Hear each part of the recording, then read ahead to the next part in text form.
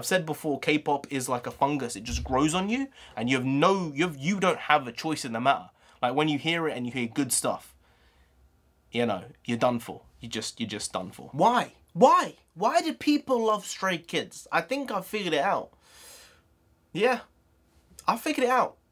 They just make good music for everyone. Doesn't matter your age, doesn't matter who you are, where you're from.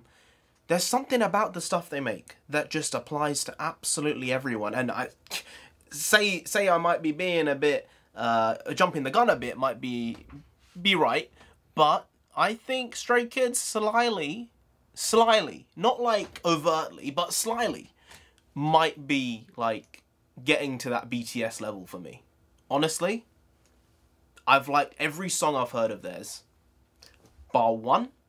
And even then, it was fine. It just didn't really hit me. I think there was a point to it, and it didn't really make me grip to it and feel for it. And that was Astronaut. But other than that one song and that one MV, I have loved every single Stray Kids song.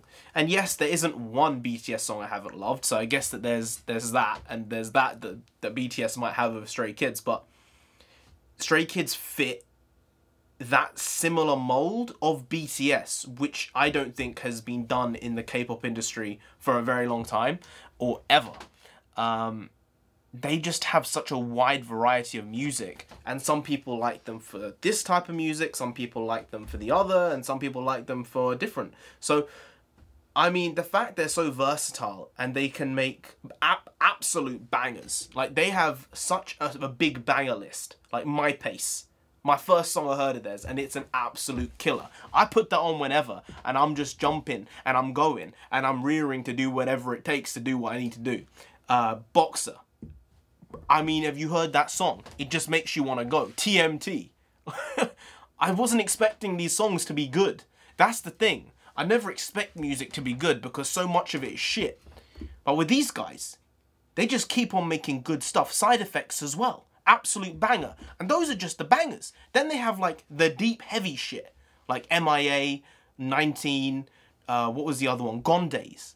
This is stuff which like, you read it and you absorb it and you marinate with it and you're like, damn, that hit me. That really, really did get me. So they have the bangers, then they have the deep stuff. And then out of nowhere, they come out with like light-hearted fun music. Stuff like Awkward Silence. One of my favourite tunes of theirs is Awkward Silence. I don't know why. Maybe it just applies again to absolutely everyone.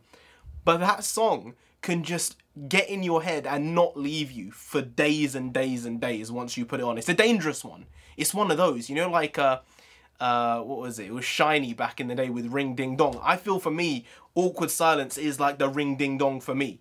At this moment in time, like, it just sets me off and it just will stay there. It's crazy how it just has that sticking power.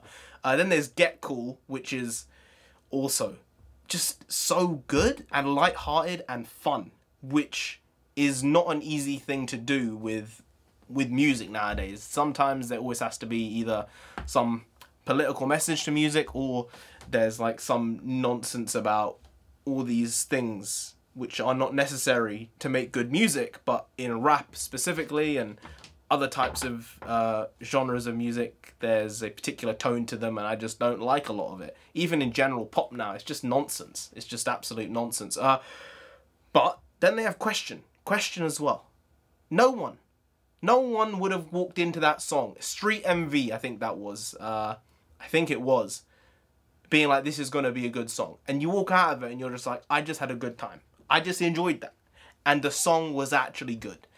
And I think the reason why Stray Kids, in my opinion, in my humble, very unknowing opinion, are probably going to be one of the biggest bands in the world in the next 3 to 4 years is because, 1, they make good music, 2, they make meaningful music, and 3, they just seem like good guys. They just seem like they're having a troll of a time and enjoying themselves. And whenever you do see them on MCs, or whenever you see them on like variety shows and stuff like that, their personalities do come through.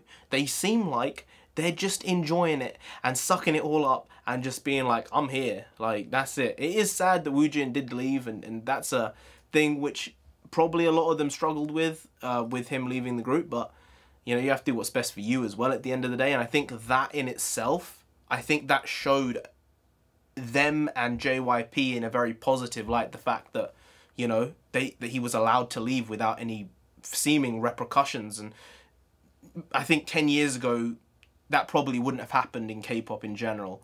So I'm glad to see that stuff has moved on, and people are respected for being who they are, and if they don't want to do it, they don't want to do it. If they want to do it, then they have all the chance to be able to make it to these levels. But yeah, the reason why Stray Kids are so loved and people love Stray Kids is for a simple fact, and I'll restate it. I'll state it one more time.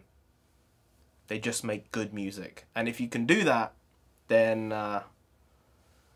you're already basically there. So I'm calling it. I'm calling Stray Kids being as big as BTS worldwide, so long as, you know, they do stay together. It's a big group of people, obviously. There were 9 of them. Now there's 8 of them. It's still a big group of people, and, you know, people butt heads and collide with each other, but then it's about working it out. And I think these lads are probably gonna do it. Yeah. Right now, my overall rankings, BTS twice, Stray Kids Blackpink, no, Stray Kids Red Velvet got 7, Blackpink. Ooh, but then there's Super Junior.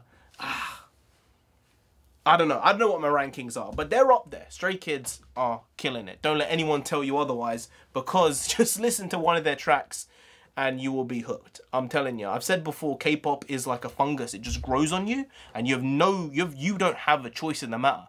Like when you hear it and you hear good stuff, you know, you're done for. You're just done for.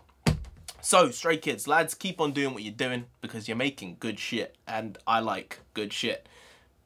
Well, we'll come to that soon. Anyway, guys, if you did enjoy this video, please like, share, comment, and subscribe to the channel down there. If you didn't, it doesn't matter.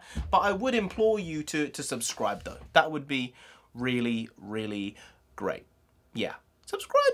Meh. Okay, anyway, I've been NarendraTheComic. You've been great, and I'll see you next time. That's tomorrow. Yes, I'll come back to this. Say it every day, but I'm going to say it every day until we get there. Been making a video every day. A video every day for 700-ish days. A lot of days. Yeah. But we're not stopping. Not stopping until we get to 10,000 subscribers. So subscribe. That would be really great. I say this thing now. Stay safe. Stay inside. Subscribe. Stay safe. Primarily, you know, we've got this shit going on. You need to stay safe. Stay inside. That would help you stay safe, because that way you're not gonna get ill, because you're staying safe inside. Stay safe, stay inside, and subscribe. Most importantly, obviously. Most importantly out of those 3 things. Subscribe. Yeah. But I'll see you tomorrow, because I will be back again with some more quality shitty content, because I'm always here every day, and the content is regularly, very regularly shitty. But in like that quality type of way. I brought it back to the shit. So I'll see you tomorrow, because your boy's gonna be here, because your lad's always here. See you tomorrow. I have nowhere else to be. See you tomorrow. for sure. For sure. 100%. See you tomorrow. Unless internet's down. You never know. It is getting bad with the speeds. But in all likelihood, I'll see you tomorrow. I'm just longing this out. See you tomorrow. See you tomorrow. Skadoosh.